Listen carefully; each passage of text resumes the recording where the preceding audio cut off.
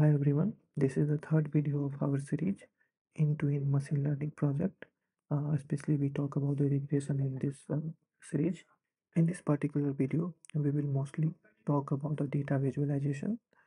As you can see, we have this template for any data science lifecycle project. So as you can see, this is some of the points we have written in the first video that we will follow for any data science project.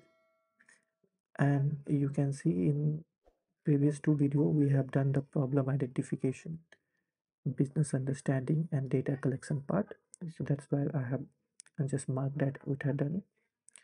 And in previous video and this video also we are mostly doing the data uh, pre-processing and the analysis of the data. So let's go and open our main file. In the main file, first we have to select virtual environment that we have created in our first video, that is watch price, and then we will run all the sale. So it will rerun all the codes that we have written in first and second video. If you have not seen that video, I will highly recommend to first go through that video and then come here in the third part. As you can see, in last we have done the data profiling, and in data profiling we have learned some of the things about our data, and we have seen some of the graphs related to the data. But this particular video is mostly going to focus about the manual data visualization. Why the manual data visualization is required? Honestly, it's not required, but some cases you may need to do these things, especially when we have to see the data distribution and you have to analyze the outliers on the data. For these two factors we have to do some of the manual visualization, and also it's always recommended that you know how to do manual visualization. And with the manual visualization you also able to build some of the reports that you quickly want to share with your teammates and all, right? So let's start.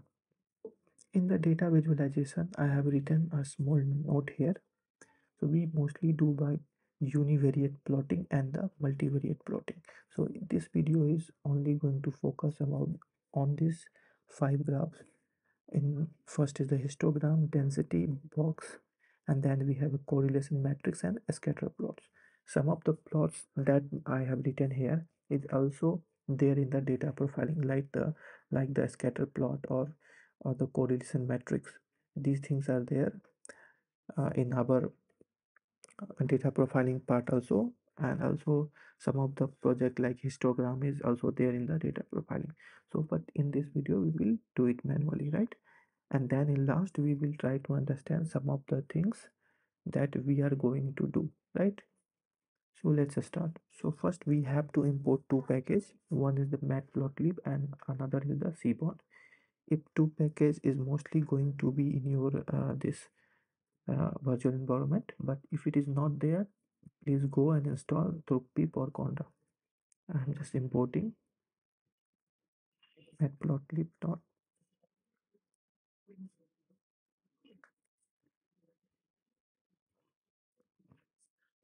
as plot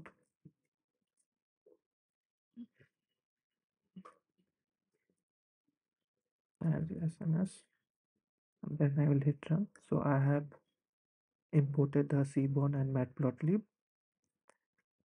Now first what we have to do, we have to remove some of the unwanted data from the numerical data list. So if I print numerical data list, see I have to remove these two things, right? So what I will do, I will basically remove that one. So like numerical data, that remove the first, what I will remove, index. So have to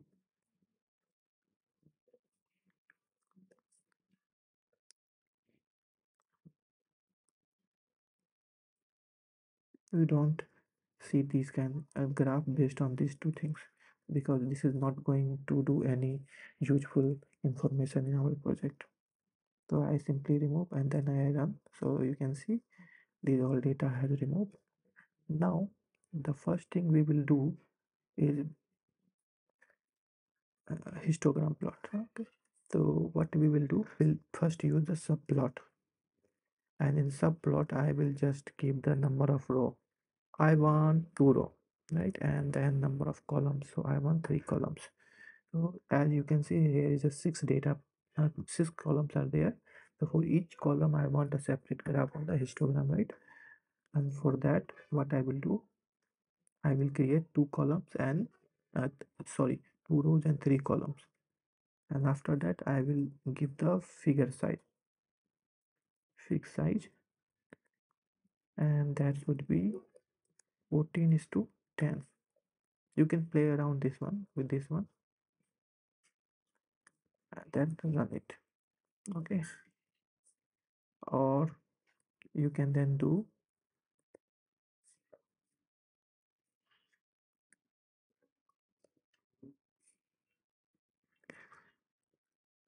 in, you will use enumeration and look through all the data so that you can get the index also and the column also, right? And then what we will do, I will first create a row for first graph and column for first graph. I divided by 3, and then I will create one axis that we will pass to each graph. So in axis, what I will do, row and then column. So I think this will be, so it will not conflict, and then I will just use SNS dot hist plot, right? Hist plot is used for the histogram, right? And then I will just pass the data. So data is equal to train df, and then I have to pass this column and then provide one axis, right? And try to run it. Sorry, also what we have to do, we have to write the plot dot show.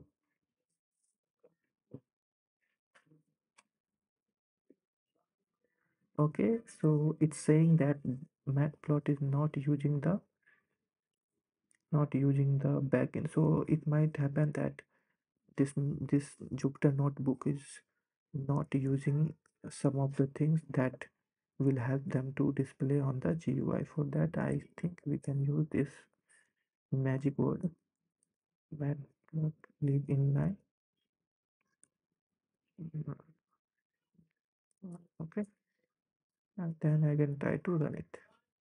Okay, as you can see, current price versus count, right? So current price versus count is not looking in a normal distributed format. It's a right skewed data is there. There is a skewness in the data, and it is a right skewed is also a right skewed data, and also this is a left skewed data. This is a left skewed and this is a right skewed data. So these are the skewed data.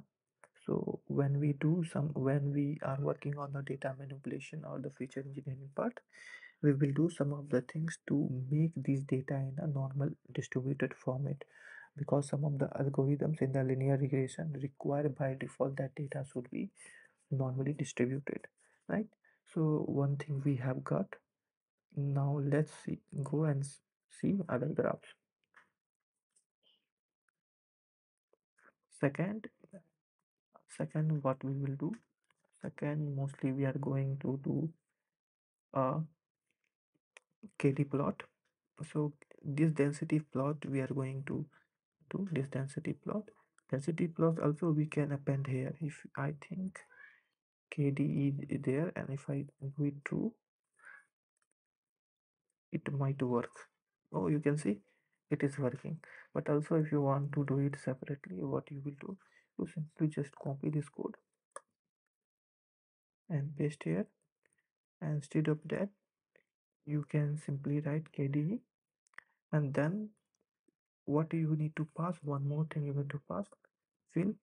It is not a mandatory term, but if you doing this separately, then always recommended to use the fill. So that fill is nothing, it's doing, it's filling the data, right? If you see in this graph, there is no fill inside this one, right? But here it's filling the data graph, so it's look more promising to us. In this one you can clearly see that data is very much skewed, and we have to do some of the data manipulation to make it normally distributed. Again, let's go and do one more thing. So simply we will paste this one, and what we will do, we will simply write this as box plot, and I think we have to remove this one. And after that, one more thing we have to write, like figure dot type layout. And then if I run, you can see it's giving a box plot for us, right? So in the box plot, it's a boxian plot. So let make it box plot. So mostly in the box plot, we will find out what are the outliers, right? So as here you can see, these are the outliers we have, and this one also we have outlier. There are so many outliers in the different data. If you want to do some of the other labeling part, you can do like axis. You can set x label as columns.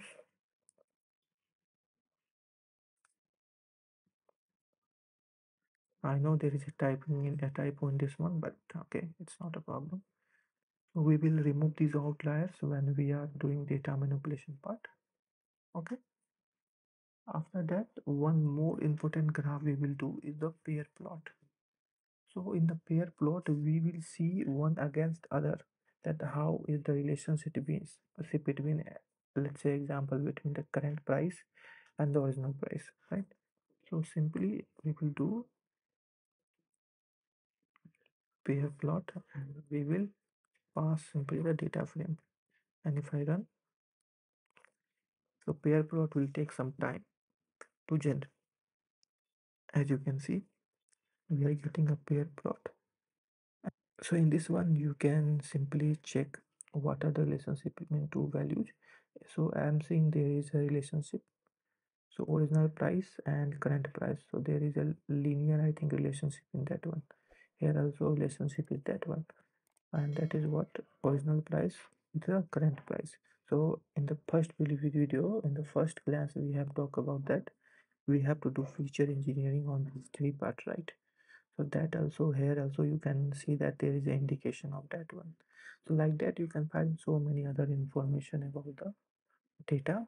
I will highly recommend to go and do all these things by yourself, so that you can also find some of the information in that one. So let's sns dot heat map. Heat map is also one of the important things that it is also given by the data profiling, but we can also do the manually. You can see, don't know why it's coming to time. Okay, for okay, just so as you can see, here it is giving the correlation among the data, and it's showing in a graphical format. As you can see, discount price has a highly correlation with the uh, original price and current price, right? So there is a negative correlation that you can see, and there is a high correlation among the original price and the original price obviously, and the current price also, right? So I might, so there are some point that we can, I think, annotate. I can make it true, and then see, yes, this is the annotation is there. So you can see it's giving the correlation value. So this one, current price and the original price is highly correlated. So we have to do some of the data feature engineering part to remove this correlation, right?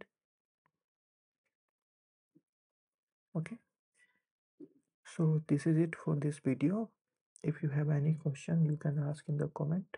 Okay, in the next video what we will do, we will going to prepare our data for the modeling part. So in the preparation part, we basically focus on the feature engineering and do some of the normalization or standardization of the data. Okay, thank you.